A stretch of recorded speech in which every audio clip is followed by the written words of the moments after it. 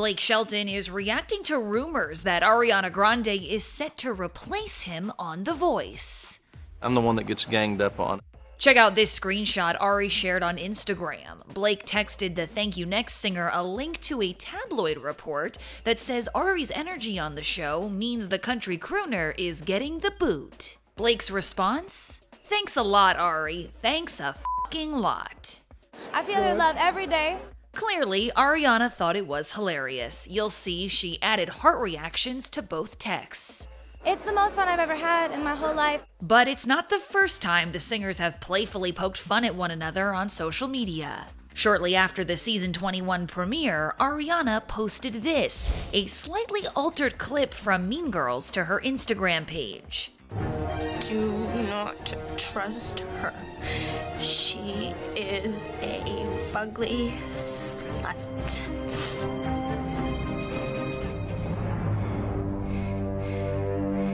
Blake saw the clip and commented, "Okay, little buddy, this is war."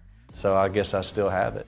Gossip reports aside, the 28-year-old singer has been fitting in super well with her fellow season 21 coaches, including Shelton, John Legend, and Kelly Clarkson. I'm grateful. But there's no denying it's stiff competition among the coaches. Here's what they told ET about the pop star joining them this season and coming in strong for a Team Ari win.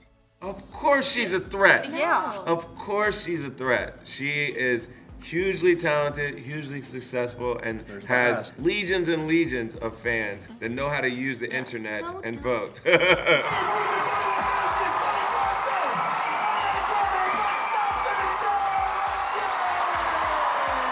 We always come out and I'll go, John goes, whatever, and Blake's usually last. He gets the most screams, and then He used to, and then all of a sudden he was like, "Can Ariana go before me?" Because they lose their mind. So it's embarrassing to follow her. But it's that's why we embarrassing. enjoy it. See, we wanted it to stay that way because we enjoyed it. It exposes my lack of celebrity. But when Ariana goes in front of me. Yeah. I think I have a hearing problem. What are your fan clubbers called? We're not starting this. Piranhanas? Piranhas? My fans literally don't even have a name.